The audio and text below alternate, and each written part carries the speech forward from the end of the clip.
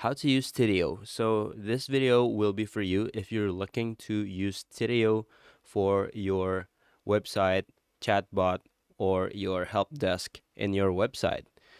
Because Tidio is a service that enables you to create live chatbot and also live customer support, email marketing, and they also have an AI chat, so you don't have to configure every response that you will encounter from your visitors. Okay, so after you logged in, the first thing that you need to do is to set up um, multiple things here. So based on your priorities, you can set up your customer service yet, your AI chatbot yet, or your email marketing first.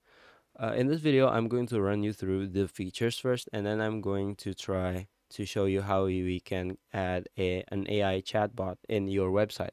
Okay, so the first interface, the first menu here is the dashboard, and the dashboard primarily is for seeing your overall metrics and the graph of performance of your chatbot. So these are the leads that are required, the visitor on the pages. So you can actually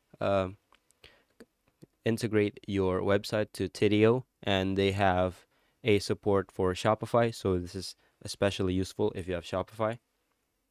And they can also generate insights for you and your website.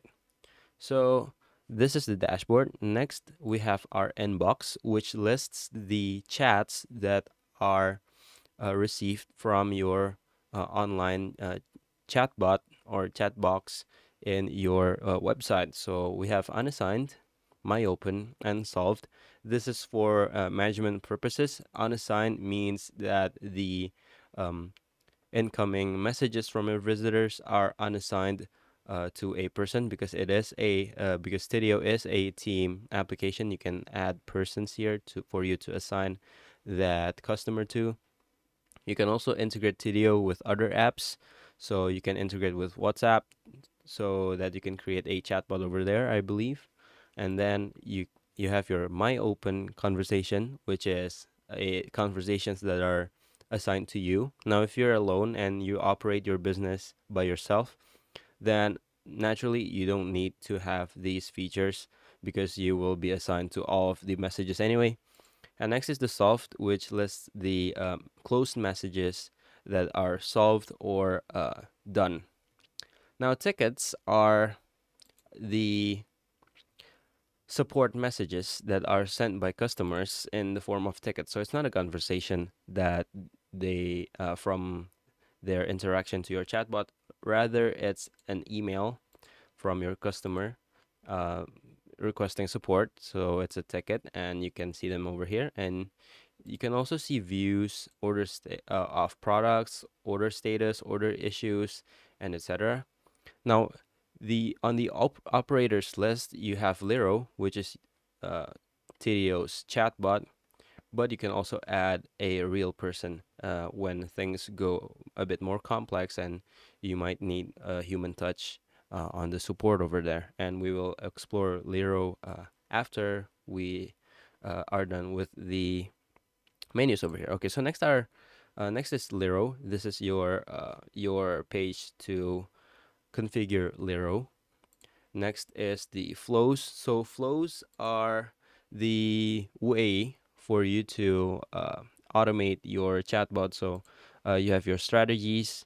So like this is the way for you to configure your chatbot flow of conversation. So you might want to bring the conversation from the chatbot with your visitor to be like a sales or leads or support. This is where you can configure that. Next are the email marketing campaigns. And so this email marketing menu is used if you want to have an email marketing campaign for your website.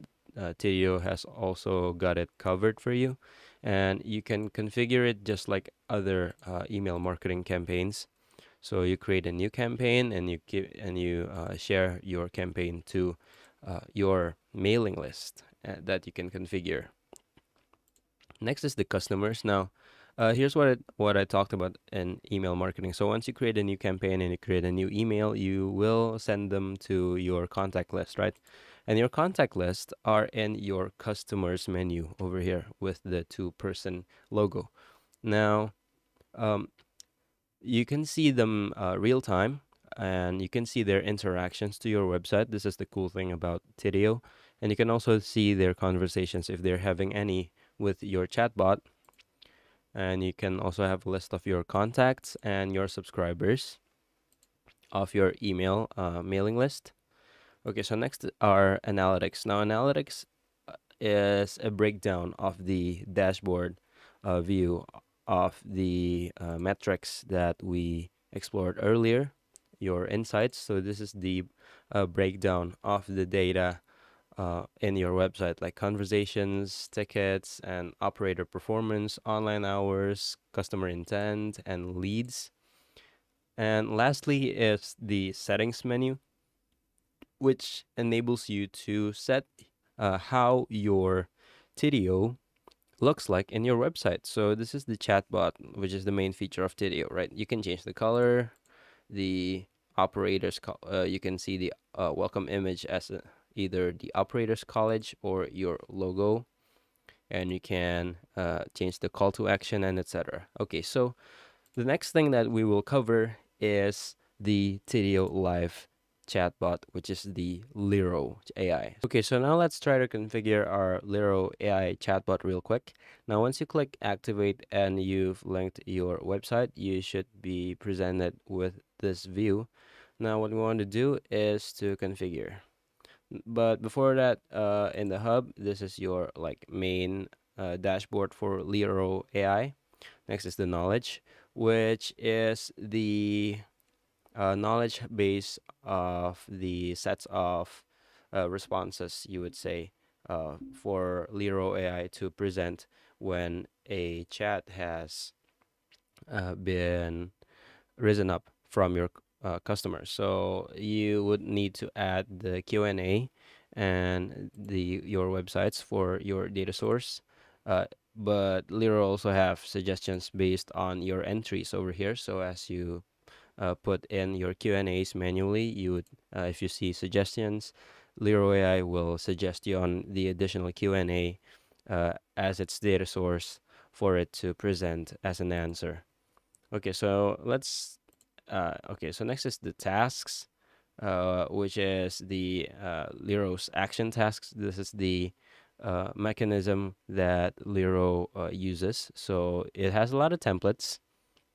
It's like an answering flow. So, for example, so I will show you with a template over here. So let's use this template now.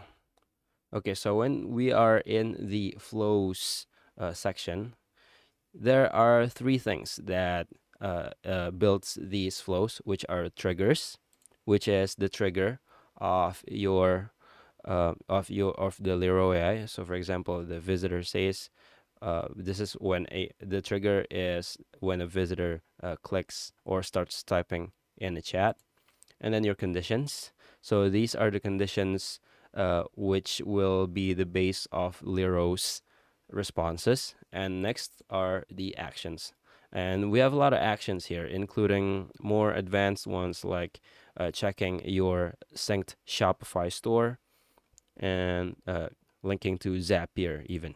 Okay, so in this return policy example, when a visitor says something, the action is decision. So this decision action will ask the visitor on what would they like to do, right? To return my items, know more about return policy, or check my return status.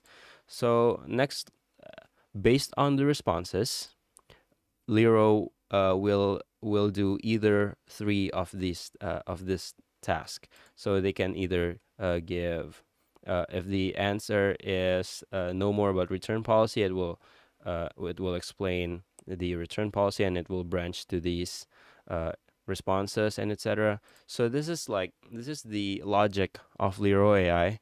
So you can configure the AI and how it behaves and how it answers your customers according to your need. Okay, so that is all from me. You now know about Tidio, and I hope you can get started on making your chatbot with AI with Lero. And I hope you have a good luck.